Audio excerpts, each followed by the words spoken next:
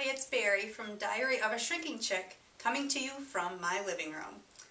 When I started this journey with Sisterhood of the Shrinking Jeans back in June of 2009, I weighed 165.8 pounds.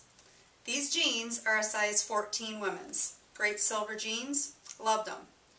Today, May 5th, 2010, I weighed in at 145.8 pounds. Let's do the math. That's 20 pounds, ladies. I have now lost 20 pounds. This is what 20 pounds looks like. I'm now in a size 8, and I love it. Thank you to my Shrinking Jeans sisters for all of their support and their encouragement. My goal was to be into the 140s before I turned 40.